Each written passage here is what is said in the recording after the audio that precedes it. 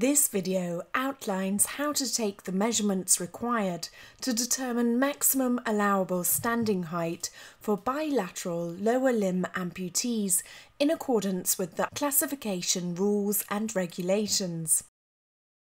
Section 1. Introduction. To determine maximum allowable standing height, classifiers will need to take one or more of the following 5 measurements: upper arm length, forearm length, thigh length, sitting height, and arm span. The first 3 measurements, upper arm length, forearm length, and thigh length, can be referred to collectively as body segment lengths. Exactly which measurements are required to determine maximum allowable standing height for a given athlete will depend on whether the athlete is male or female and whether they are a bilateral transfemoral amputee or a transtibial amputee or other.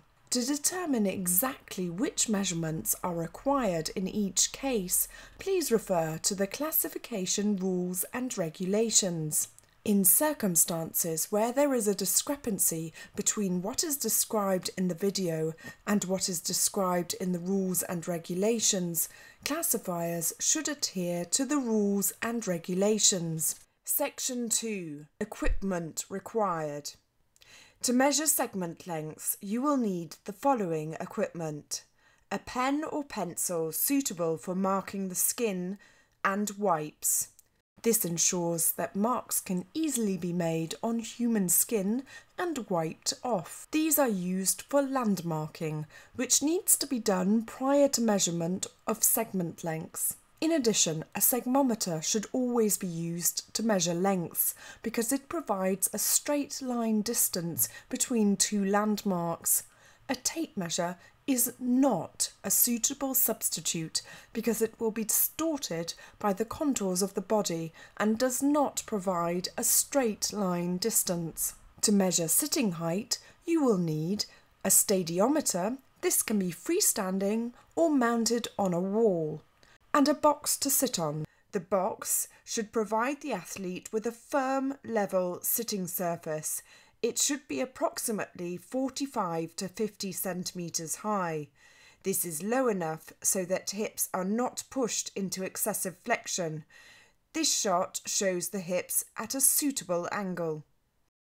The box shouldn't have cushioning and shouldn't have a backrest. It should be in a stable position. Moulded plastic chairs that do not have a flat sitting surface are unsuitable.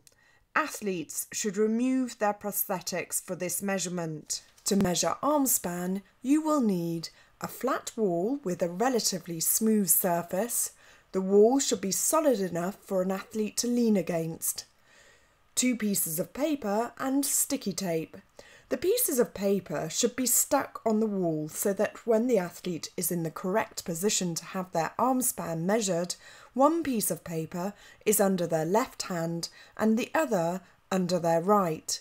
This will protect the wall when making the marks required to take the measurement. A marking pen with a fine point is also needed. A thick mark can make it difficult to determine where the measurement should be taken. Section 3. Measurement procedures for segment length, sitting height, and arm span. Section A. To measure segment length correctly, 2 steps are required. Firstly, landmarking the endpoints of each segment. And secondly, positioning the athlete and taking the measurement. All segment lengths should be taken on the right-hand side of the body unless there are marked anatomical anomalies such as an amputated right upper limb. Teaching point. Small errors in landmarking or measuring technique can make a large difference in the maximum allowable standing height, so it's imperative that these landmarking and measurement protocols are adhered to rigorously. Landmarking. To measure upper arm length requires landmarking of the acromiale and the radiale. The acromiale is the point at the superior and lateral border of the acromion process. midway between the anterior and posterior borders of the deltoid muscle when viewed from the side. To locate the acromiale, the athlete should be sitting or standing in a comfortable, erect position with their arm hanging comfortably on the side in a slightly pronated position. The classifier should stand on the right-hand side of the athlete and palpate the clavicle, using the right hand and the spine of the scapula using the left hand. Walk your fingers laterally along these bony prominences at the same time. They gradually converge, and the point at which they meet will be the acromion. Find the most superior and lateral point of the acromion, and, using your fingernail, make a small horizontal indentation on the skin at that point. Mark this with a horizontal line using the pencil. Teaching points. It is critical that the line is horizontal and not vertical. Make sure the skin is not stretched upwards or downwards when making the indentation with your fingernail. Otherwise, when the skin is released, the indentation will no longer be over the bony landmark. The radiale is the point at the proximal and lateral border of the head of the radius. To locate the radiale, the classifier stands at the side of the athlete and palpates downward in the lateral dimple of the right elbow. You should clearly feel the space between the capitulum of the humerus and the head of the radius. The classifier can confirm that they have found the correct landmark by asking the athlete to gently pronate and supinate the forearm backwards and forwards so that the head of the radius can be felt to rotate. Find the most proximal and lateral point of the radius and, using your fingernail, make a small horizontal indentation on the skin at that point. Mark this with a horizontal line using the pencil. Teaching points. The line should be horizontal and not vertical. It should be on the head of the radius, not in the joint space or on the humerus.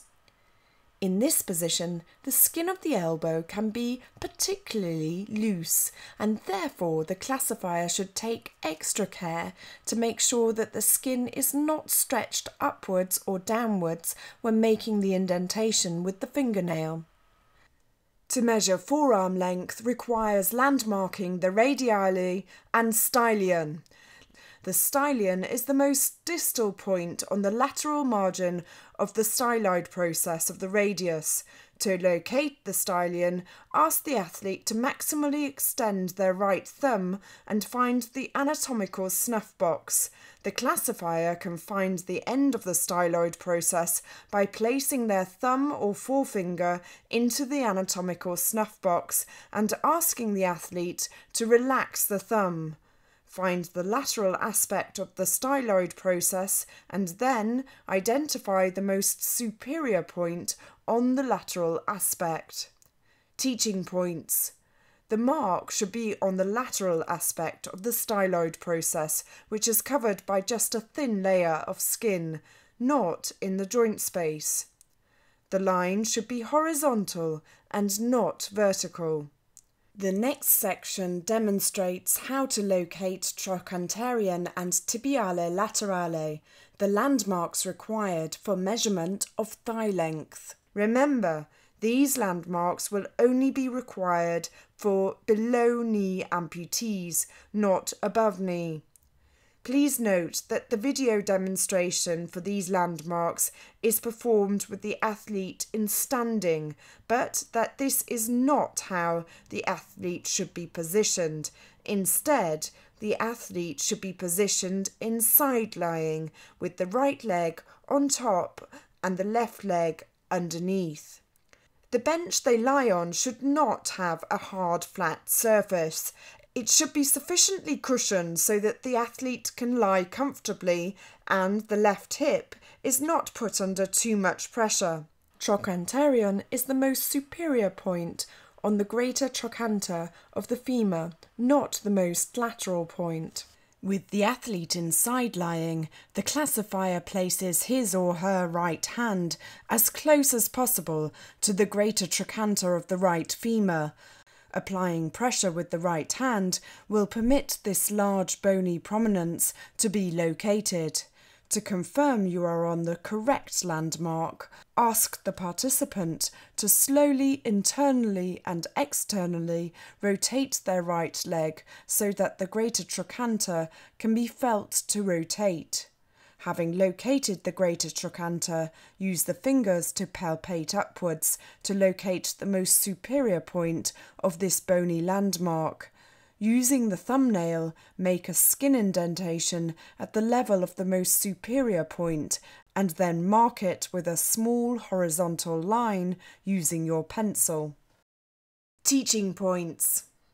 This landmark will not be required for bilateral above-knee amputees. This site can be very difficult to locate, particularly in very muscular people or those with thick adipose tissue over the greater trochanter. To locate the tibiale laterale, have the athlete slightly flex the right knee and, beginning to the lateral side of the patella, find the joint space bounded by the lateral condyle of the femur, superiorly, and the anterolateral portion of the head of the tibia, inferiorly. Keep moving laterally with the thumb, feeling the joint space narrow until it becomes a single line. Move your thumb back into the joint space and have the athlete straighten their knee. Move your thumb to the joint line and make a small horizontal line on the joint line at approximately the midpoint between the anterior and posterior surfaces of the knee. Teaching points. This landmark should always be done with the prosthesis removed.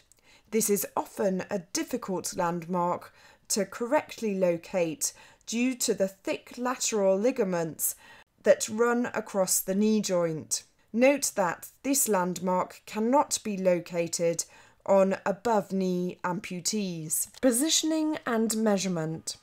After all necessary landmarking has been completed, positioning and measurement can commence. The following points should be noted. 2 people are required to execute these measurements accurately. 1 person taking the measurements, the measurer, and the other to record the measurements, the recorder. On some occasions, the recorder is not only responsible for recording the result, but also assists with taking the measurement. Teaching points. To reduce recording mistakes, the measurer should call out the measurement to the recorder. The recorder should repeat the measurement back to the measurer, and the measurer should confirm that the recorder has correctly repeated the measurement by saying correct. Take all the measurements required in a logical order and record these as trial 1. All the measurements should then be taken a second time in exactly the same order and recorded as trial 2. Once you have completed the second measurement, check that it is not more than 1% greater or smaller than the first measurement. If there is less than or equal to 1% difference between the trial 1 and trial 2, the mean should be calculated and entered into the formula for calculating maximum allowable standing height. For any measurement where there is more than 1% difference between trial 1 and trial 2, take another measurement and record as trial 3. The median result is the one that should be entered into the formula for calculating maximum allowable standing height. Teaching points. Complete all measurements required for trial 1 before taking your measurements a second time. Don't measure once and then a second time straight away. Upper arm length is the distance between the acromiale and the radiale. The athlete assumes a relaxed standing position with the arms hanging by the sides. The right forearm should be pronated. One branch of the sigmometer is held on the acromiale while the other branch is placed on the radiale. If the branches of the segmometer are too short to allow clearance of the deltoids, a large sliding caliper may be used. Teaching points. Be sure your head is right down at the same level as the measurement display, otherwise reading errors can occur. The forearm is measured as the distance between the radiale and stylion. The athlete assumes a relaxed standing position with their arms hanging by the sides. The right forearm should be slightly externally rotated to a mid-pronated position. The distance between the radiale and the stylion landmarks is measured by placing one segmometer branch against the radiale and the other branch on the stylion landmark. The thigh length is measured as the distance between the trochanterion and the tibiale laterale. One branch of the segmometer is placed on the trochanterion and the other branch is placed on the tibiale laterale side. Sitting height is measured as the distance from the sitting platform to the vertex, the highest point on the head when the head is held in the Frankfurt plane. To take this measurement correctly requires 2 people. First, measure the distance from the floor to the top of the sitting platform and record this measurement. It will need to be subtracted from all sitting height measurements. The athlete should be seated in an erect position on a measuring box or level platform such that their pelvis and shoulder girdle are in contact with the stadiometer. It is not necessary for the head to also be in contact. The head is positioned in the next step.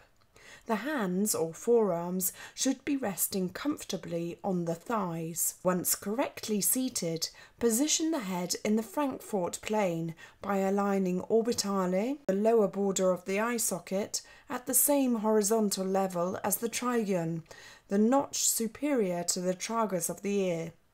The classifier can check that the head is in the right position by placing one thumb carefully just below the lower border of the eye socket and their index finger on the trigon to make sure that they are as close to the same horizontal level as possible. To take the measurement, the athlete is instructed to take and hold a deep breath, and while keeping the head in the Frankfurt plane, the measurer applies gentle upward lift through the mastoid processes. The recorder places the measuring arm of the stadiometer firmly down on the vertex, crushing the hair as much as possible. The recorder then holds the arm of the stadiometer in place while the athlete exhales and slightly moves away, and the measure is taken. The sitting height of the athlete is calculated by subtracting the height of the sitting platform from the measurement obtained with the athlete sitting on the platform. Teaching points. If the stadiometer is freestanding, make sure that the athlete does not lean too heavily against it when they are being positioned. Care must be taken to ensure the athlete does not contract the gluteal muscles or push with the legs when the measurement is being taken. Big hair can lead to invalid measurements, and the athlete should be required to flatten hair as much as possible. Arm span is measured as the distance from one fingertip to the other when the arms are abducted to 90 degrees at the shoulder and the elbows, wrists and fingers are fully extended. To take this measurement correctly requires 2 people. The recorder and the measurer should each have a piece of sticky tape and a sheet of paper. Begin by positioning the athlete so that they are standing against a wall with the recorder on one side and the measurer on the other. Ask the athlete to keep their arms straight and raise them to approximately 90 degrees. The measurer should then tape their piece of paper securely to the wall in the vicinity of where the hands rose to. This is so that, when the athlete formally adopts the required position, the final position will be able to be marked and permit measurement without damaging the wall. When the paper is in position, the athlete should be asked a second time to abduct their arms to 90 degrees at the shoulders, with the elbows, wrists and fingers fully extended, and with the palms facing forward. The recorder and the measurer are responsible for ensuring that the arm on their side is at 90 degrees and in the correct position. When they are satisfied, each should make a mark on the paper at the level of the end of the tip of the longest finger. A segmometer is used to measure the distance between the marks on the wall. Teaching point: fingernails should not be used as landmarks for the end of fingers. The protocols in this film were adapted from the ISAC protocols. The arm span description was adapted from Norton and Olds, 1992. The rest from an abridged version of the ISAC manual. Please refer to the classification rules and regulations for details on how to use the measurements to determine maximum allowable standing height.